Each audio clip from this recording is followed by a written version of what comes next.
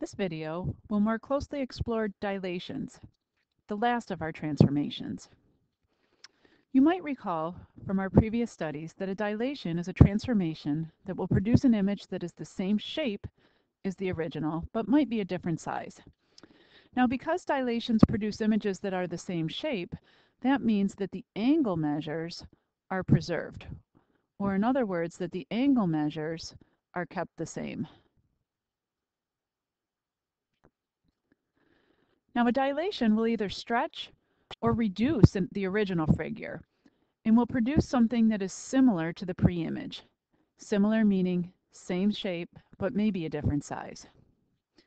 Whenever we're describing a dilation, it's important to include both the scale factor, which might be written as a ratio, and the center of the dilation.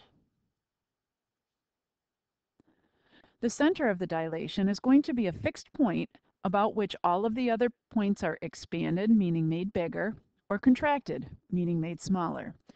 It's important to note that the center of dilation is the only invariant point. In other words, the center of dilation is the only point which doesn't change, which stays the same. All right, I'm going to go ahead and we're going to look a little bit more at centers and scale factors by looking at some examples. In number 1, part A, it says, first of all, identify the dilation and find the scale factor. So if I take a look at the picture, the very first thing that I'm going to ask myself is whether I'm looking at a reduction or an enlargement. So when I look at the image is going to be the big yellow triangle. The pre-image is going to be the small red one. So I notice that I've gone from something small to something bigger. This is going to have to be an enlargement. That's important for me to notice because whenever I'm dealing with an enlargement, the scale factor will always be greater than 1.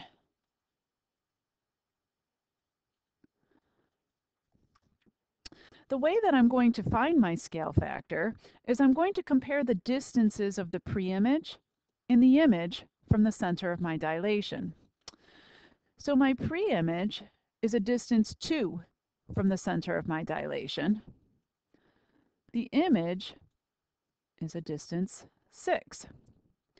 I have to compare those two numbers in such a way that I end up with a scale factor that's greater than 1. So I can either compare 2 to 6, or I can compare 6 to 2. This way is not going to result in a scale factor greater than 1, so I know that my scale factor has got to be the number that I get when I compare 6 to 2. In simplest form, that scale factor would be 3. The way that I'm going to identify the dilation is I'm going to start with a capital D, which is going to be our symbol for dilation. I must identify the center. In this case, the center is that point O. And I must identify the scale factor, which in this case is 3.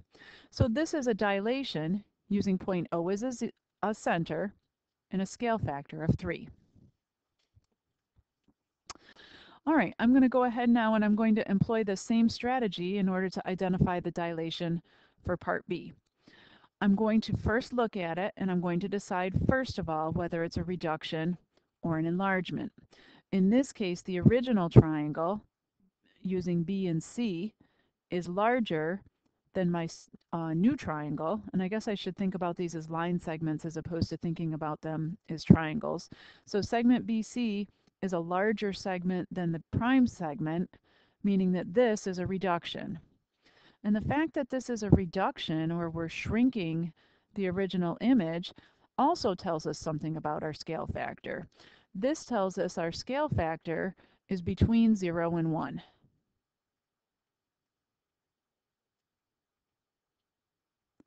So in order to determine exactly what that scale factor is, just like we did for the first example, we're going to go compare those distances from the center.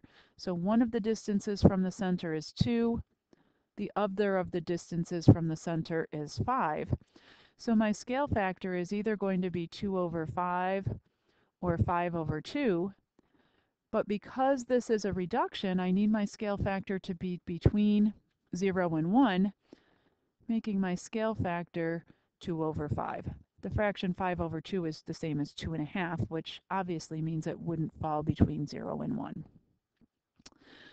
So when I go now to identify my dilation, this is a dilation, so I use that capital letter D to represent dilation, using point O as my center and a scale factor of 2/5.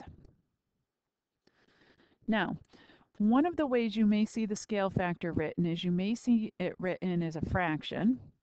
The other way that you might see it written is you might see it written as a ratio. If we were to see the ratio written for the first one, so for this letter A, we would see that ratio expressed as 1 to 3. And the reason is that when we write the scale factor as a ratio, we always compare the old measurement to the new measurement. So a scale factor of 3 is written as a ratio of 1 to 3. Scale factor of 2/5 is going to be written as a ratio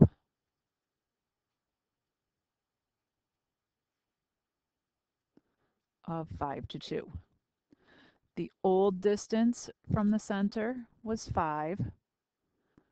The new distance from the center is 2. That can be a little bit tricky looking at those ratios. All right, if you don't have your compass and straight edge handy, now's the time when you want to pause the video and then hit play again once you've dug out your compass and straight edge. All right, so I'm going to go ahead and dig out my compass. It says use a compass and straight edge in order to construct the following dilations. What we're going to do is use our knowledge of dilations together with our knowledge of constructions to go ahead and construct these. The first one says do a dilation of with center at 0 or O and a scale factor of 2 of segment AB. So the scale factor of 2 really means the new points will be twice as far away from that center as the original points were. So again, the new points are double the distance from the center of dilation as the original points were. So what I'm going to do is I'm going to go ahead and grab my compass, and I'm going to use my compass in order to measure how far point A is away from point O, that center of my dilation.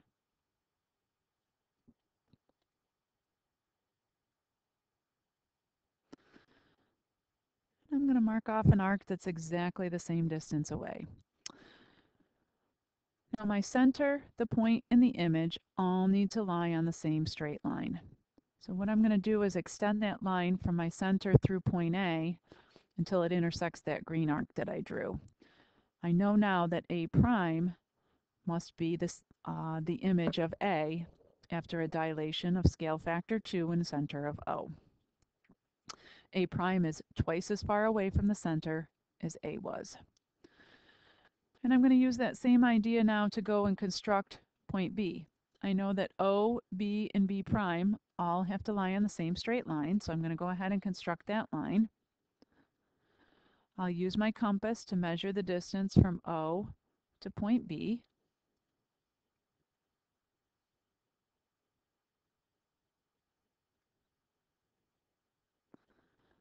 And then I want to measure that same distance again and draw an arc that intersects my line.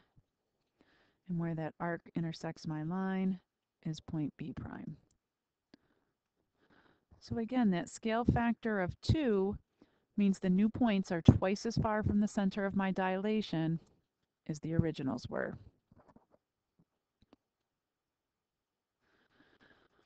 All right, the last example that we're going to take a look at together in this video also wants us to construct a dilation, but this one is a little bit different in that the scale factor here is a half. A scale factor of half means that each point is going to be half as far away from the center of dilation as the originals were. Still on the same straight line, but now only half as far away. So I'm going to start this by going ahead and connecting my center of dilation to each point in the original image.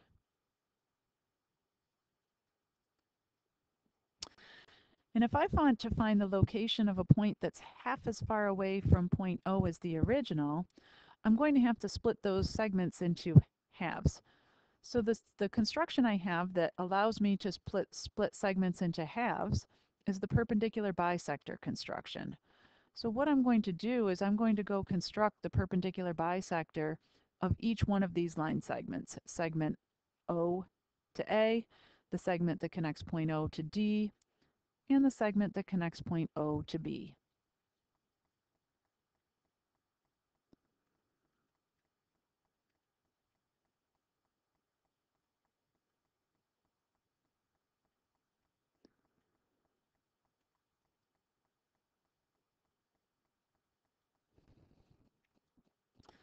So that point where my perpendicular bisector intersects segment OA is going to be A prime. In order to do O to D, I'm going to switch colors up here because otherwise this construction is going to get a little bit messy.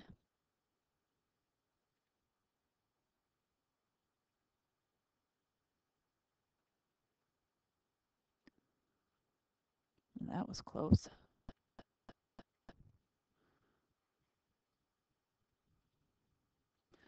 The spot where the perpendicular bisector intersects segment OD is going to become my D prime. And I'm going to do the same construction, but this time I'm going to do this for the line segment that connects points O and B. Boy, I'm getting a lot of practice doing that perpendicular bisector construction.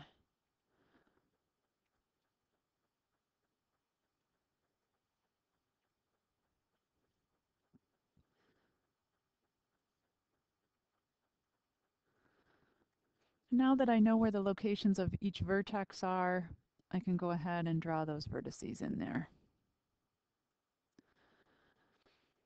So again, it's important to note that that scale factor of 1/2 means the new points are half as far away from the center as the originals. Scale factor of 2 means that the new points are twice or double the distance from the center as the originals were. As always, thank you for your gift of time and watching the video.